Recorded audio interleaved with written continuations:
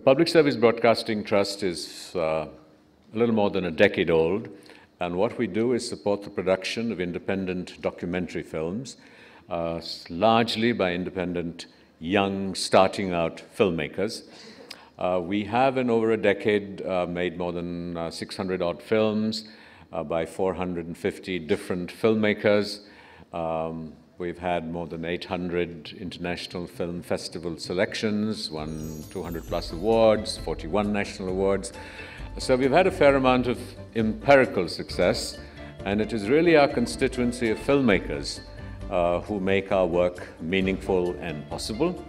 And apart from the Ministry of External Affairs, we're supported by Prasar Bharati Doordarshan, and have received some funds from the Ministry of Information Broadcasting, Ford Foundation, and other agencies. So what is exciting for us is to work with young filmmakers, mentor them, and for our work to achieve critical acclaim. It is also a celebration of our partnership with the Ministry of External Affairs and the Public Diplomacy Division. I don't know if Mr. Akbaruddin is here, but we will greet him formally once the film screening is over. But I do see two wonderful people, Mr. Kapil Raj and Mr. Masakui, from the Public Diplomacy Division, who have been probably the most enlightened bureaucrats, along with Mr. Akbaruddin and some of his predecessors, that PSBT has had the privilege of working with. That they have had the vision, they have had the confidence to nurture creativity and to create the space for PSBT to do the kind of work that we're doing.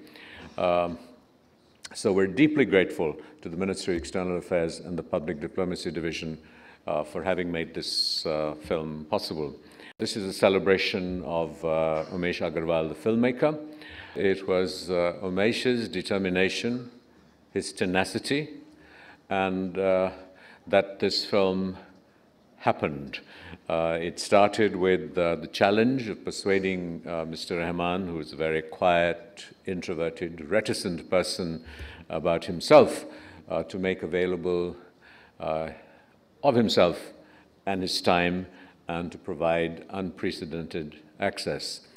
So Umesh was very skillful with doing that, and has invested enormously of himself, both personally and financially, far beyond what we could afford in terms of supporting his efforts. One great blessing one of the many blessings of this partnership with him was that he did teach us the cultivation of great patience, because and he had admirable determination at each stage to pursue excellence, to get the best material that he could, regardless of the time, money, effort, energy that it took. So a very warm welcome to the filmmaker, Umesh Aggarwal, to whom we owe this evening.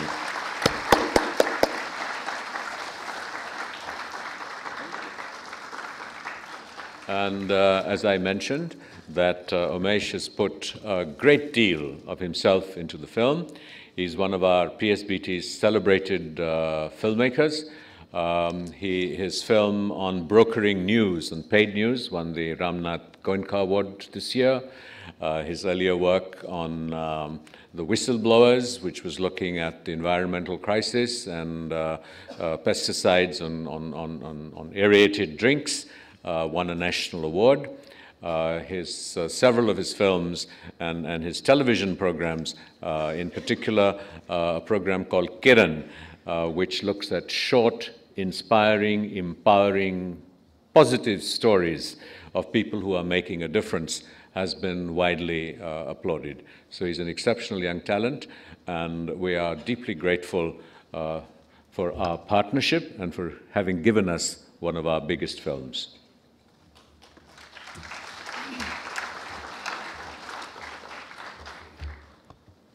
Good evening. Thank you very much for coming here. Many friends are here, but there are few things that I have to share. When we started working on this film, we had few challenges. One, how do you encapsulate 20 years of a brilliant career in 1 hour, 1.5 hours? And how do you represent more than 125 albums where each song is a milestone, and about each song, everyone has an opinion either ways. So that was a very big challenge, but these are the challenges that any filmmaker going into a biographical film would face. Our biggest challenge was that Mr. Rahman hardly spoke in sentences. He completes his, whatever he had to say, if he says more than 2 words, you are blessed. So whether we could overcome that challenge or not, that you will decide. Before we move ahead, I have few people that I have to thank. I hope you don't get bored. The list is not very long, but it is very important for me to acknowledge their role.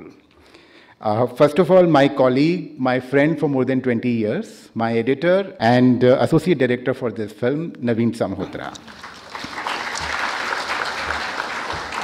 Then my brother, who happens to be my lifeline also, and the line producer for this film, Mr. Umesh Aggarwal. Our scriptwriter, who has done, I really do not know how many times, how many drafts he must have made, and finally we made a film without narration. So it's his patience also, Mr. Anirban Bhattacharya. Then our cameraman, many people know him, Alphonse Roy, and we had Mr. Anugun in USA and Vijay Karthik in Chennai, and Mr. KJ Singh, who is a collaborator with Mr. Rahman and who also mixed our film, and he's a friend for more than 20 years. So thank you to all of them. Besides that, deeply felt gratitude to PSBT that has kept the documentary movement alive in India. And Mr. Mehrotra has been, I got unconditional support from him, from Tulika as well as Ridhima, and of course PD, because they are making it possible. And amazing thing was that it took me almost 6 months to reach Mr. Rahman and less than 5 minutes to convince him. And once he agreed to it, we had his full support. And when all doors were closed, he was the last resort. I called him, and he always helped and pulled me out of crisis. So thanks to him also. I'll thank him personally when he's here. Thank you very much. I really hope you enjoy the film. Thank you.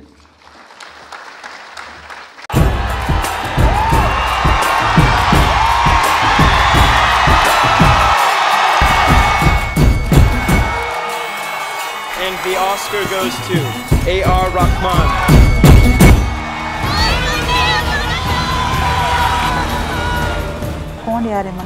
Never heard of him.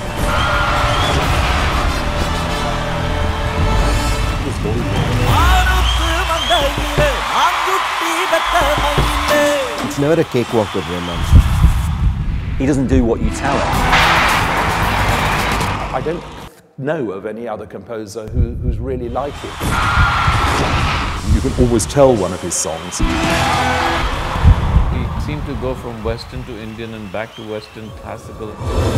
The clash is obviously going to be of Saregama or Do Re Mi Fa. सिर्फ मौला लगा देने से सूफियाना नहीं हो जाता. इतना slow गाना शुरू करता है कि आपको लगता है कि आप लेट जाएंगे.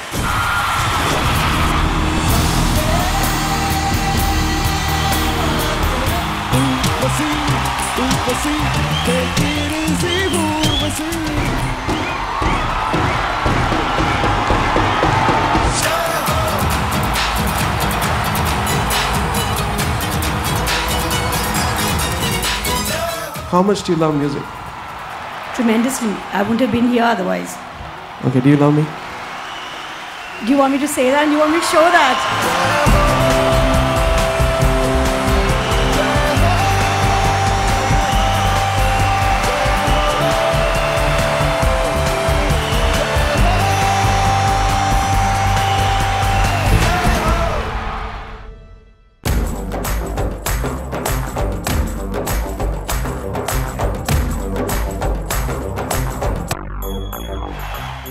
May I invite Mr. Rahman onto the stage if he can hear me, otherwise I shall go and fetch him.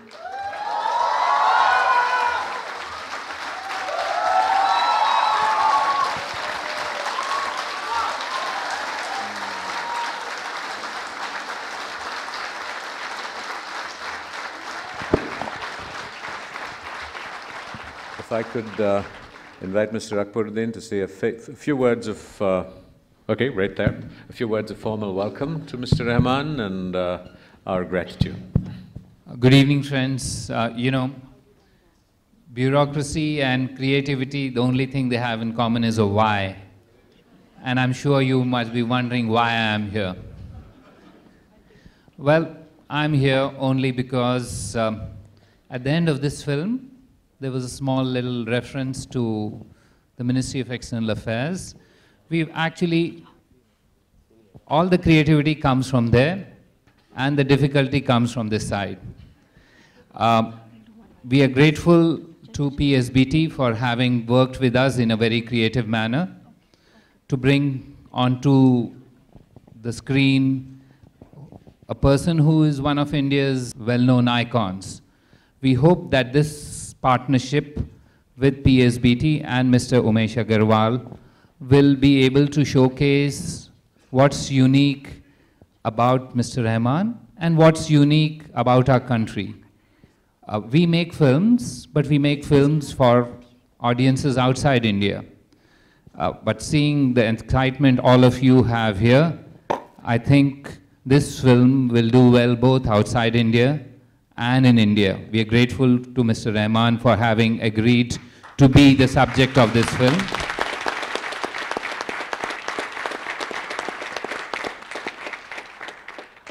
And we are very proud that Mr. Aggarwal and the PSBT have decided to work with the Ministry of External Affairs on this venture. That's the only way bureaucracy can be creative. We choose creative persons. And that's all I have to say. Thank you very much, sir, for being here today.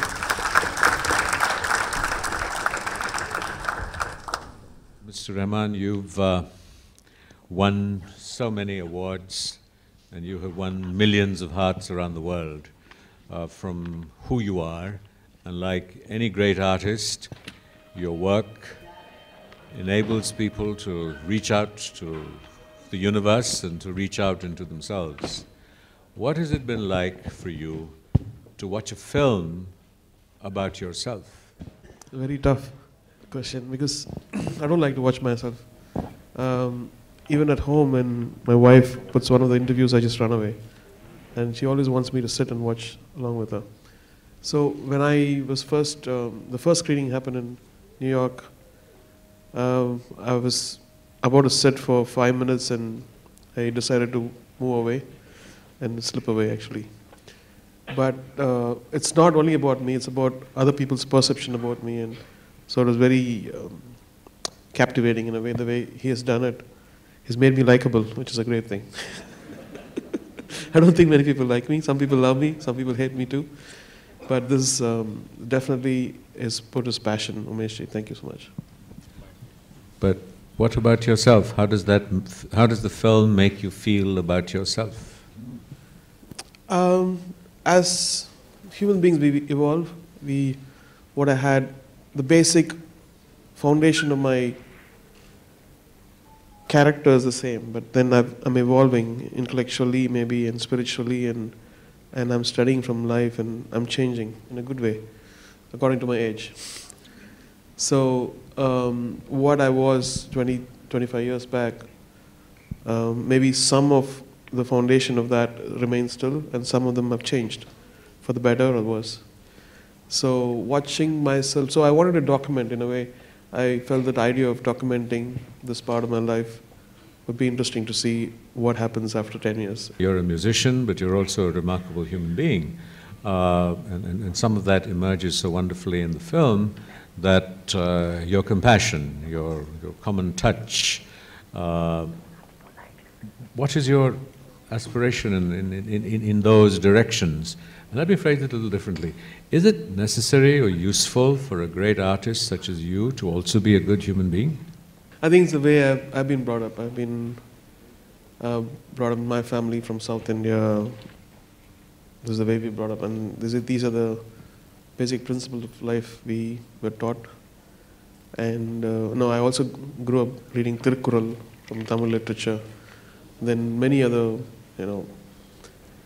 and now Sufi, the spirituality of that and the way how it, the basic idea of Sufism is about fighting the ego, and not the creative ego for me, it's the personal ego.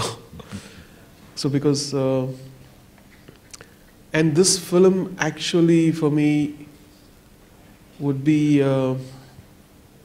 because when I watch films, when I watch documentaries like this, I get inspired. I watched a couple of documentaries and I felt like I've learned so much from that as a character, as a human being. And I felt if somebody even gets a couple of, some inspiration from this, it'll be a good thing. And so I let it happen. But the question that... I always dodge the question. Is there something that you learned about yourself from the film that hadn't occurred to you? No, actually, yeah, there were a lot of funny quotes which was interesting to watch. And no, I was checking my hairstyle. I'm more concerned about I'm kidding.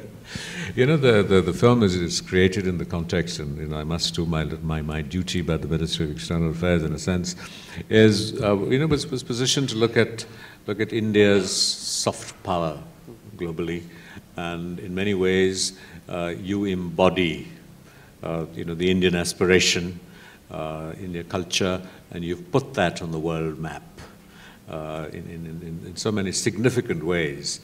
So what is this Indianness, this quality of Indianness as you go out through your music, and then your music is using so many diverse forms and diverse inspirations.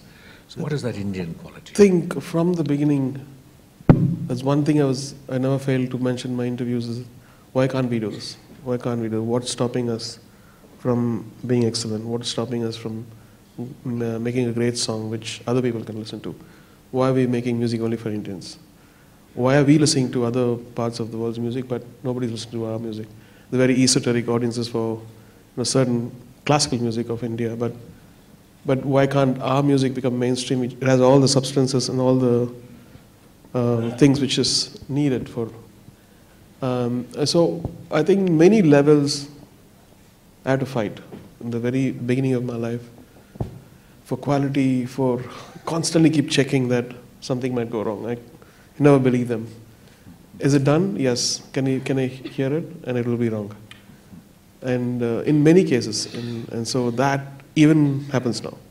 Even now when I finish a product, I have to personally check and sign it off. I know that something is going to be wrong. And I'll be surprised, 100, out of 100, I think probably once I'll be happy with what. So that's also a kind of insecurity you have. I need to have that till I do music, I feel. Which is not only about trusting other people, but also you might get a better thought. Oh, I could do it better. And that's, I think, one of the main aspects in our team we have. He just mentioned this aspect of, you could do 100 things and then there's that one thing that will always show up. And I know how hard you have worked and labored with every frame of this film to try and bring it to absolute perfection, if that is possible. And some of that must have included dealing with him. Well, when you work with brilliant people, so you learn a lot. Can you imagine, I shouldn't be, but I will have to share this. Last night at around 10 o'clock, I got a message from him. Have you checked the audio in auditorium? And after that, I have to be responsible enough, not to myself, but to him, that there is nothing that should go wrong. Well, there's a question. I was talking to Mr. Rahman in the green room, and he said, a question and a response that always comes up. And if I remember there have been so many versions and edits of the film that I've sort of lost track. But this proverbial complaint or celebration of Mr. Rahman has been that every musician will say that he gets a call at 1 o'clock in the morning when Mr. Rahman is doubly inspired, and they want him at the studio now and the working day will end at 8 o'clock in the morning. So he is a tough taskmaster. The floor is open. We have people who will hopefully show up with microphones. If you please stand up so you're visible. Mr. Rahman, in the film, all the directors and producers and your associates, they ascribe one big quality about you is that you have always defied convention. You have overturned all the norms and conventions. So, when will you do away with melody?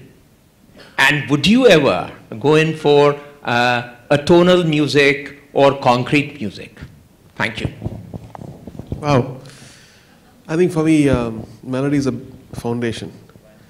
And that gives the utmost satisfaction when I compose something, and it's universal. For some of the background scores, I think it's amazing to have a tonal kind of, abstract, avant-garde. And I've actually come across a couple of directors who wanted that kind of stuff in the past 4 years. And I also wanted, in the future, when I have the time, I want to do an album like that. Because it also creates, it's also mood-oriented. It's not formulaic. It's got its own vibration. How did you venture into the completely Western sort of the thing, and where did you train? Where did you sort of get into that arena, so to say? I think I started really young, age of, I've been listening to South Indian music from the age of 5 or 6. My father he was involved in many, arrangements and compositions. And so after he passed away, I had played for many composers, and I got sick of hearing the same thing. And, almost worked on folk, South Indian folk and South Indian classical. So for me, listening to Hindustani or ghazals or Western classical was almost freshening and refreshing, and that's one of the reasons why the ease of switching between things came about.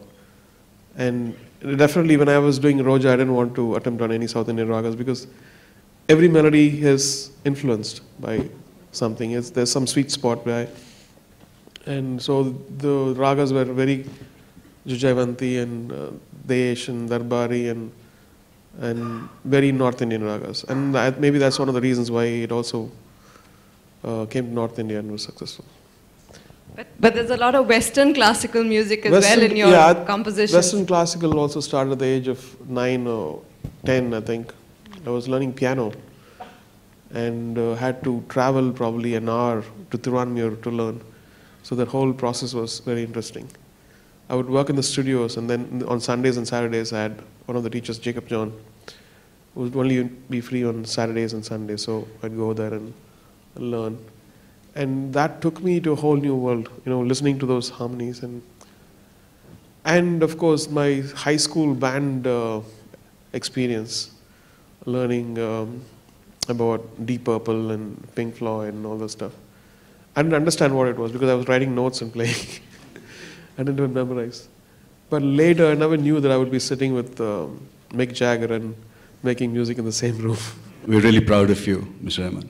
You're an Oscar winner. You put us on the world stage for very many reasons. So I just like your view on the 3 tracks which really made Oscar news this year. Whiplash, Birdman, Interstellar. Give us your views, and would you go in that direction? I think my favorite was definitely Whiplash. Why? Because that's one kind of music where very few people relate to, jazz music. That's right. And how they made people sit and watch the movie. It reminded me of Shankarabharanam long back, how Carnatic music had that kind of a movie. And it is probably, Whiplash is a jazz version of that, I would say. And the kind of fear for the teacher and kind of respect for the art and the kind of determination to crack that. And as a principal of a music school, college back in Chennai, I think I relate to that very much. Excellence is really, really. And the other two, of course, Hans Zimmer is one of my friends, and I love that too. He's a great guy, yeah. I have not listened to Birdman yet. I'm going to watch the movie. Okay. People my age are really fascinated with success, fame that comes when you become something. But you're so humble. How have you kept yourself so rooted up even after becoming what you are today? I don't know.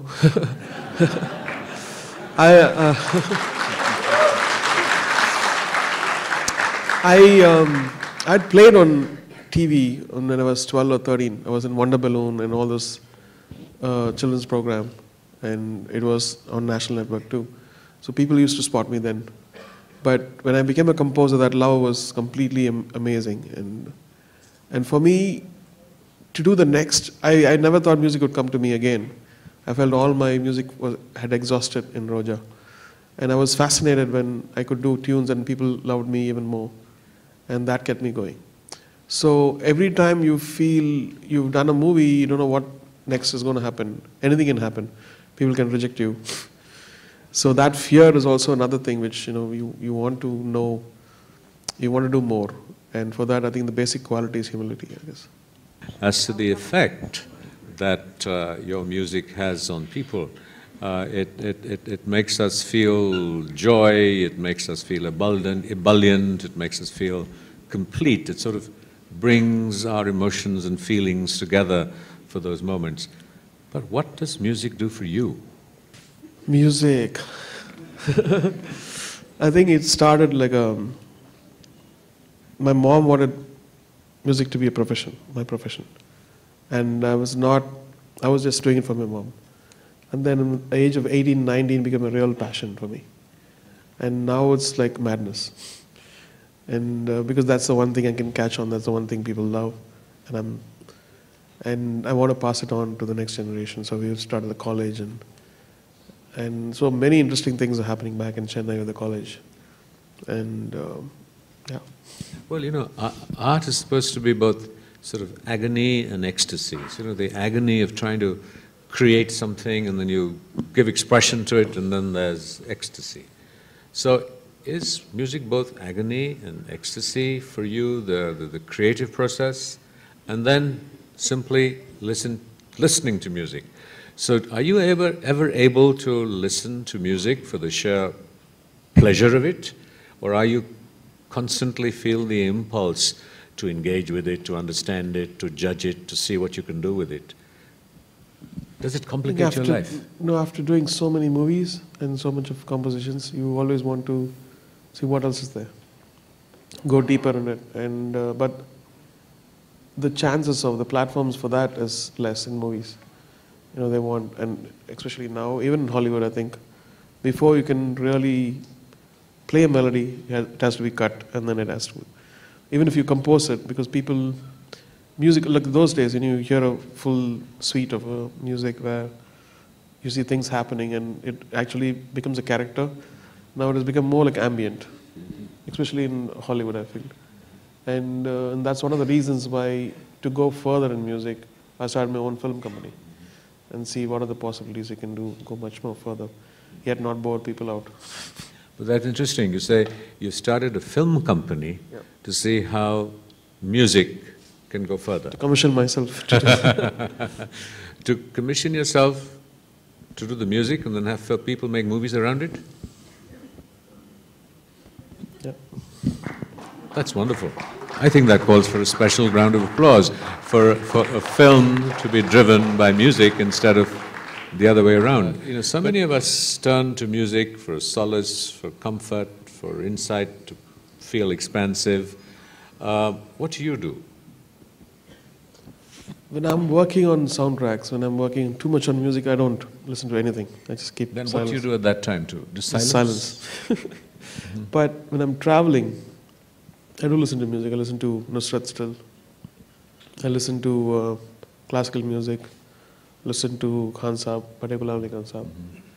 And many things. Now you have YouTube. You can go anywhere and hear rehearsals of an orchestra in 1947.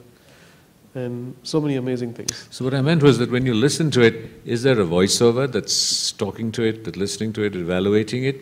Or are you able to move away from being the composer, a creator, a master, to just surrendering to different kinds of music? In a way, yes, yeah.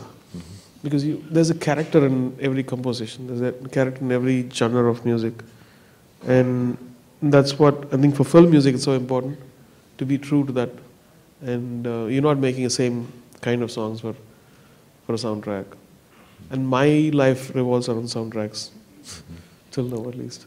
Life revolves around soundtracks. May I add a point here? I got to know about it, but somehow I could not include it in the film, that AR watches films on silent mode. And he imagines the soundtrack instead of listening to it. I didn't know how to present it into the film, so I just left it out, but I found it extremely interesting. How do you figure out the dialogue, though? Subtitles. All right. Mr. Rahman, thank you for your music. My question is to do with your academy that was shown in the film. Could you tell us a little about, what your vision is? How do you select these children? And a little bit about what you dream this to become. I've just released the music of Guru Nanak Fakir in the morning in a Gurudwara, and Uttamji had done the music, and Thomas did the score. And I asked Uttamji, I played with him 30 years back with Raja Saab. He was conducting and I was playing keyboards. I asked him, are there any good players out in Mumbai? He says, no, it's all dead. No musicians are there coming out, younger musicians, to play strings. So I told him about my school. I said, the same thing happened to me. I one day realized that we're not doing anything about that. We want musicians for scores and everything, but so I started the college around 5 years back in Chennai. And for strings and brass, we are picking up underprivileged kids and teaching them. And we have a chamber orchestra now who can play in tune. You've seen them there. Now they're better than that. So that's the idea, to have a national orchestra, coming from the school. And in the capital, we don't have an orchestra. When the Prime Minister met the President of the United States, I would have imagined we would have Indian Symphony Orchestra playing. I didn't watch the function, of course, but was it happening? No, nothing. So that's the kind of moment I was thinking, having 200-piece choir happening, and having a bandish being in harmony, and those kind of things, which can happen when you have an orchestra. And that's my dream. So it's almost 5 years since we started, and it's slowly building. We probably have the country's best piano players already there. What are the similarities and difference between R.D. Burman and A.R. Rahman? R.D. Burman has been creating music ahead of his times, and now you are creating music ahead of your times. So I think there are certain similarities between you and R.D. Da. I think you can explain. I think the quest for doing something out of the box. I'm a big R.D. fan. Yes. And I have too much other responsibilities than RDG now, school and many things.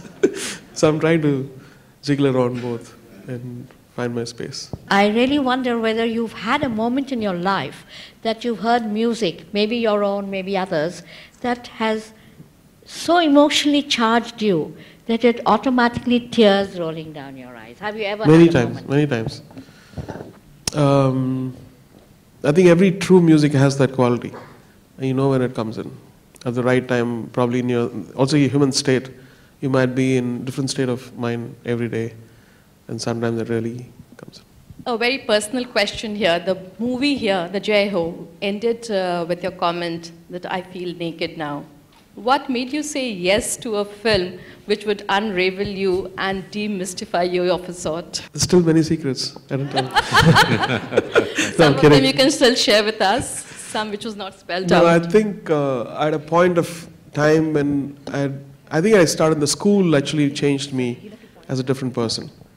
I'm not a person who would go and teach anybody. I don't share because first of all, when the idea comes and it's like a stroke of lightning, and you don't know where it's coming from, and it's sometimes beautiful, and it's not a methodical process. So many times when you explain it, it becomes so bland, and I just figured out I can't teach people, so I'd go back to what happened in certain easier things, and that's what made me start the school. And then sometimes I do the same thing with my kids, my school kids, and then we keep talking. They ask me questions, and that's when I felt like this might be an interesting thing where people, you share things with people, and let's see what happens, what questions they're going to ask back.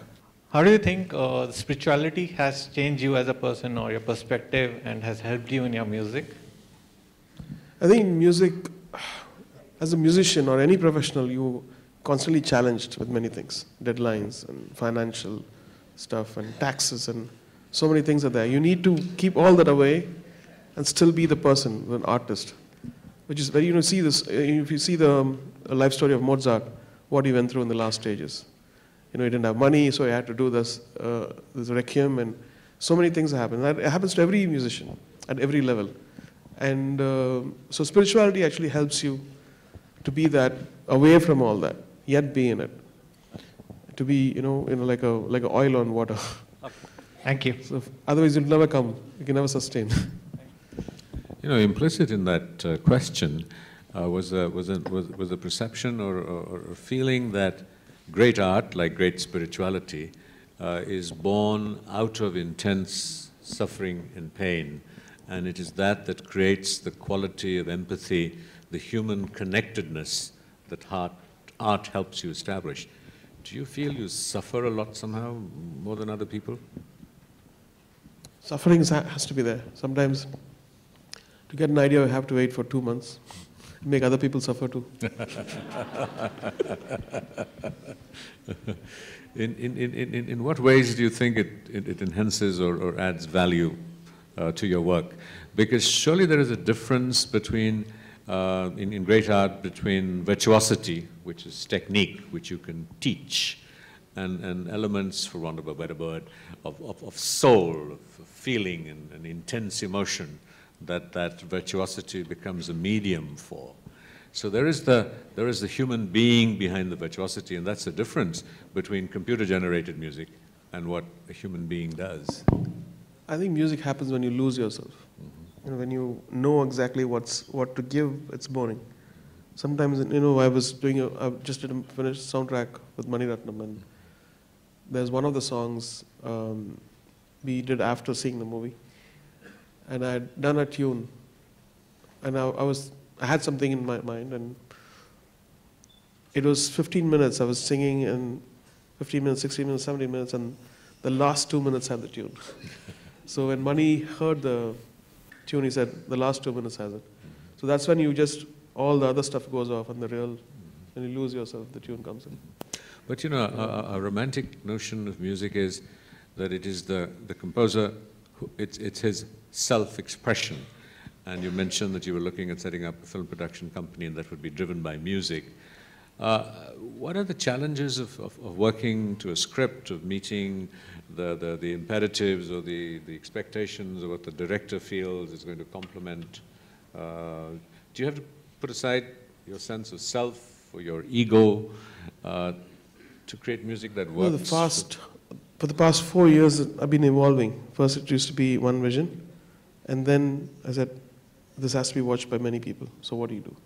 And look through this vision and find things which what people love, but in a way where it'll complement this one. So that's why I'm taking time. Mm-hmm. But it is, communication is both sending out the message and it being received. For some people, just creating it, producing art is getting over your anguish and that feeling of catharsis that I've made that piece of music. Does it end there? Do you actually sit down and watch? Look, are people listening? No, if that feeling happens, I think I'm very sure that even if it takes 6 months for them to get the music, they will get it. That's when sometimes when music releases and they don't respond well, and I just keep quiet. And then after 6 months, everything comes back, and they see the honesty in the work. What are your views, suggestions on the independent music circuit, since you've also been a part of Roots yourself? What are your suggestions for the independent music circuit of India in particular, as well as how do you see it becoming a part of any national significance in the coming years? That would be. I feel anything which is striking and anything which is original will have its own PR. And so you put yourself, you just go really, really deep into it. And if you strike it, it's going to happen. So I know that in Hindi movies and in movies, they put so much of money in it, market it. And certain things, without even marketing, comes out beautifully. I've seen that happen in the world. Many great artists have been discovered that, even on YouTube now. I think that's one thing. Just lean into it and go really deep into it. You don't need anything else, and that'll become an alternate.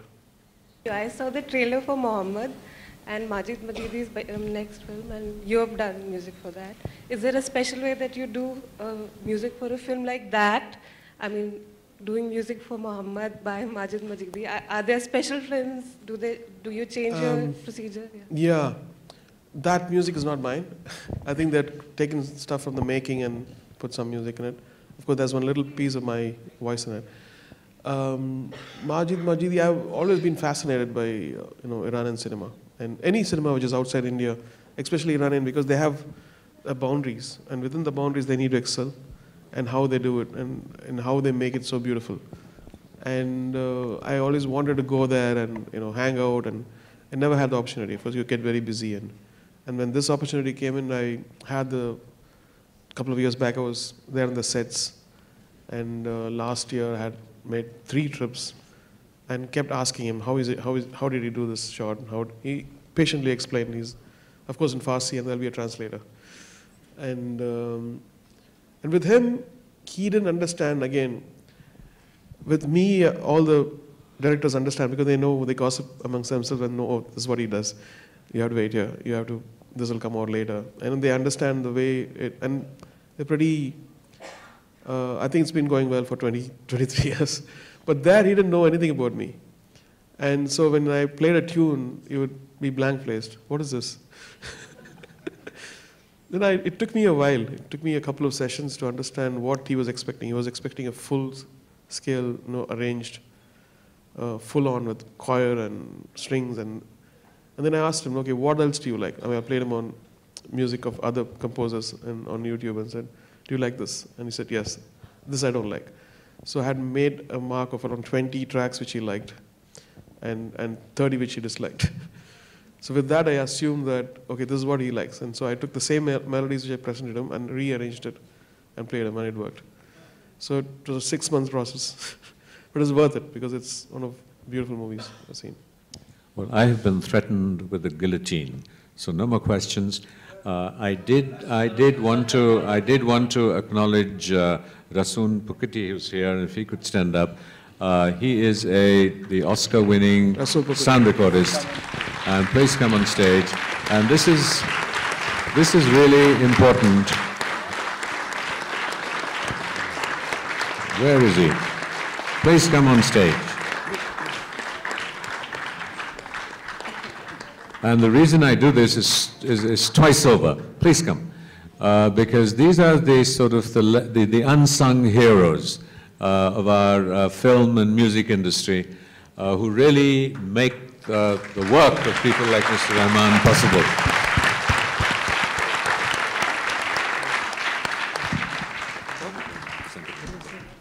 And from all of us here, Umesh will present the bouquet that was given to him.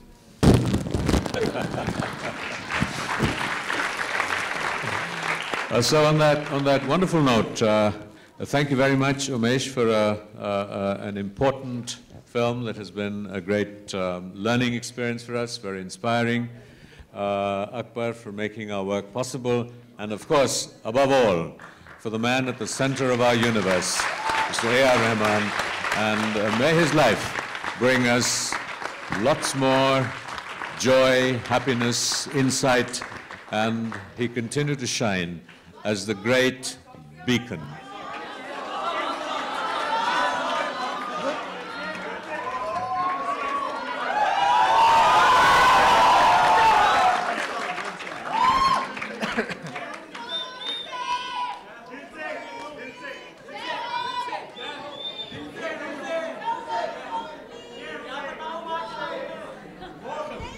Later. Thank you.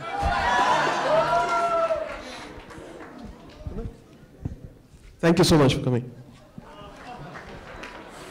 Thank you very much, ladies and gentlemen.